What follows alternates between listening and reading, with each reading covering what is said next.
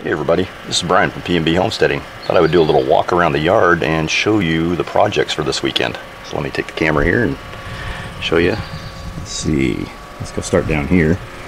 As you may notice, you'll see the plastic here covering up some tomato cages. And I moved out the Montesinos from the inside grow tents because they were getting so big that they tipped over. So I went ahead and brought them out and put them in their cages.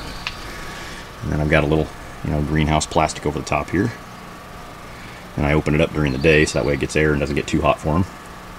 But you can see these guys are pretty tall and they need to straighten out because they had tipped over inside the greenhouse, underhouse, indoor grow tents.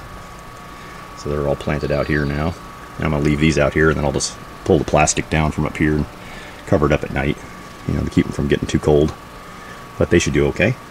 Here's the currant bushes, some of them that we actually propagated over the last summer. Out of all 6 of these, well actually 7, we got 6 survivors. That one there didn't make it.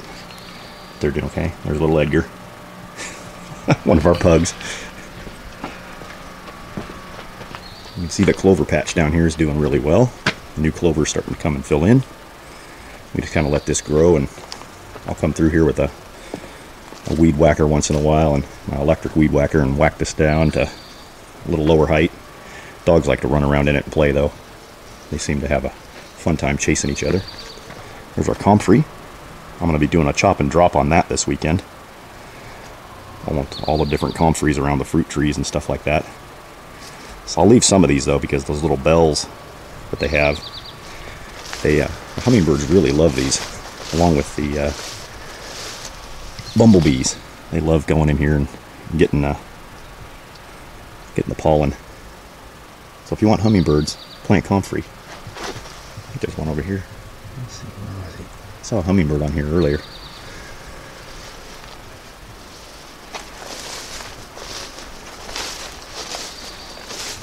Let's take you up here.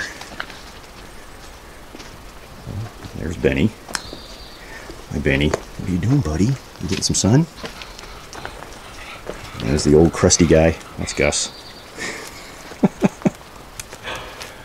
Got a bunch of our wildflowers coming up here. You can see our mint is really starting to fill in.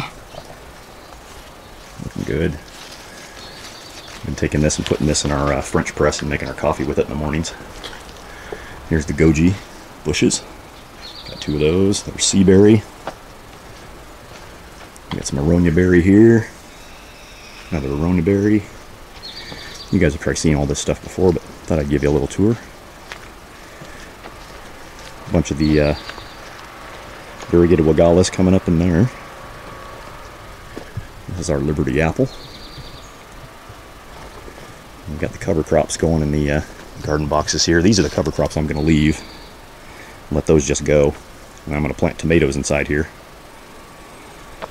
But these cover crops up here, I'm going to be putting plastic over the top this weekend to basically do a simulated chop and drop.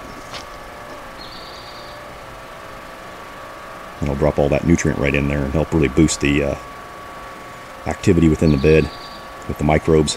And then it'll help heat the soil up before I put the garden plants in. I'm going to be doing that pretty much to all the beds. This is our blueberry patches up here. You can see there's a lot of fruit set going to be getting on those. That's our little wild area up there.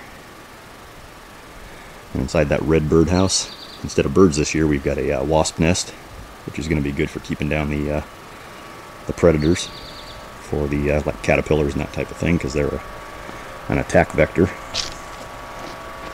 on those kind of bugs. There's our salmon berry, looking really good. A lot of flowers on the red gojis, or not gojis. Those are the jujubes. So there's going to be quite a bit of fruit set on these. Maybe, I'm hoping. We only had a few last year. And we got some more blueberries here. Blueberries there. This is our Lee and Lang jujubes. That's the Lang. They're just starting to flower out now. or leaf out.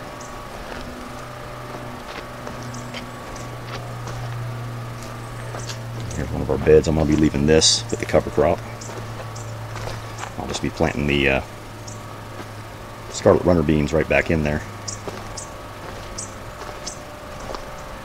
There's another apple. That's a honeyberry. Gooseberries. These look really healthy this year.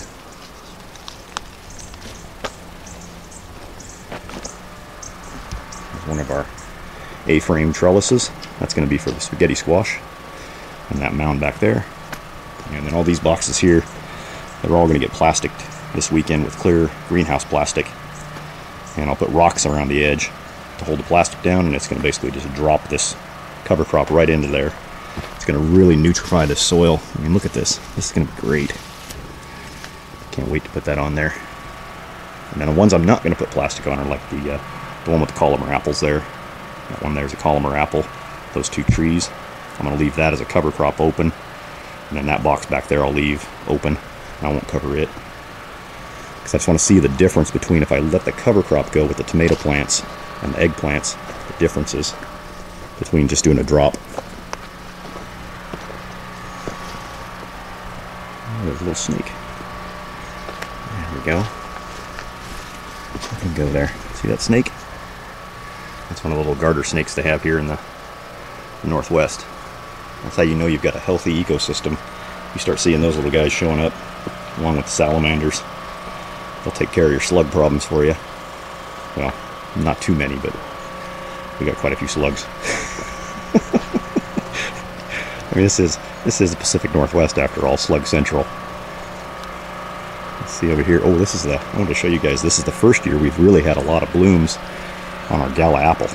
So, I mean, this looks really nice, and the smell on this tree, I didn't realize this apple tree had such a nice smell. It's got it's like a pungent, I don't know, it's almost a jasmine-y smell. And there's some Paula's hanging baskets. And back here we've got our wildflowers all starting to come up, and then you can see the currant bushes down there. Inside these little circles, those are all going to be clumps of currant bushes. So we're going to have currants coming up all through here, along as a backdrop. And then we have our pear tree. This is one I'm trying to make into an espalier. And then that tree right behind it, that is a nitrogen fixing tree. It's an autumn olive. And you can see it's starting to get ready to flower out. And it's going to get some red berries on it that we harvest a few off ourselves, but most of the time we let that go to the birds for winter feed. And our almond tree back here, it's all done flowering. Should be starting to set the almonds soon. And of course we got more comfrey. Around all the fruit trees here in our yard we have comfrey. So, you know, we've got lots of that. And we got more apples, we got blackberries back there. Our grapes are starting to flower, along with our kiwis. On this trellis back here. This is one of our flowering pollinator bushes. We let go. Yeah, see, we got those are some new grapes we planted this year. At each one of these down at the base. So those will be nice.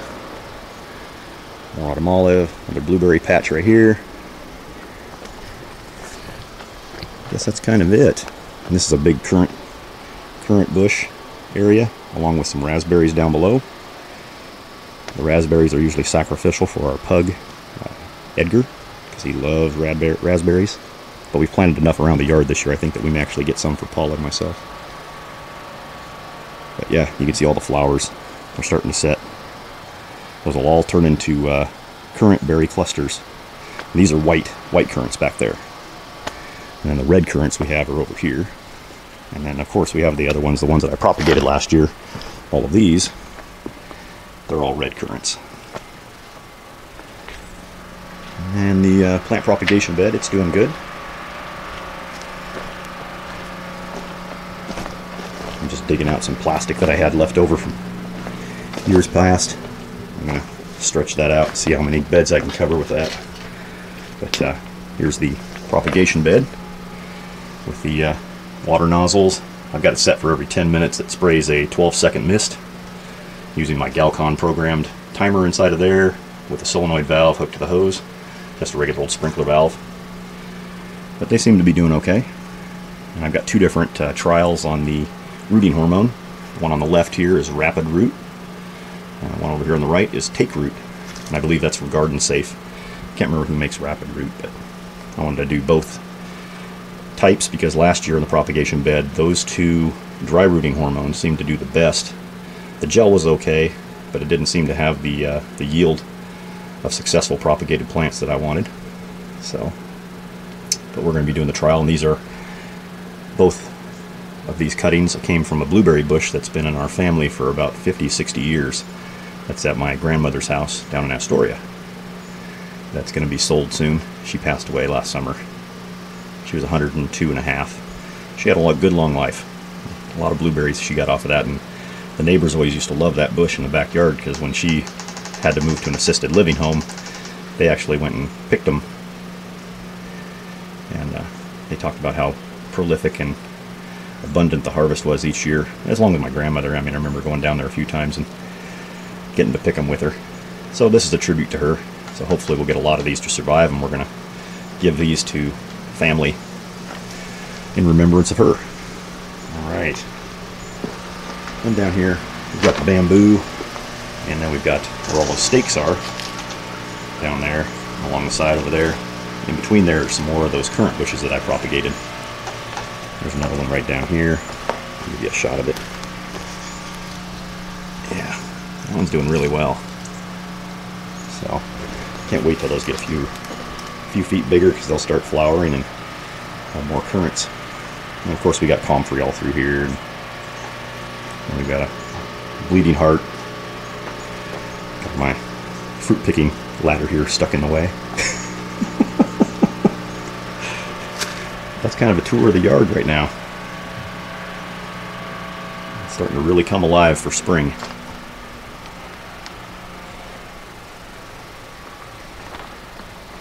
Okay, well, this has been Brian from PNB Homesteading. Hope you guys like that tour of the yard. All right, I'll give you some more footage for this weekend's videos. All right, bye guys.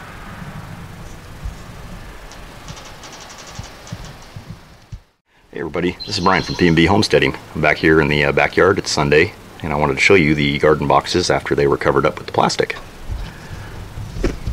You can see here's the upper yard. Up there, those boxes have been covered by the plastic, as well as these lower ones down here are all covered now. I just used rocks that I had around the edge to hold it down, and this is going to basically heat that soil up, as well as kick off the microbiological activity in that box. And then when that nutrient begins to break down because of the solarizing effect of the greenhouse plastic, it'll go right in there and start feeding the microbes, as well as heating up the soil. So it's going to be nice and warm and active when I put the eggplants and tomatoes and squash and everything else in our garden. All right, this has been Brian from PNB Homesteading. I'll talk to you guys again. All right, bye.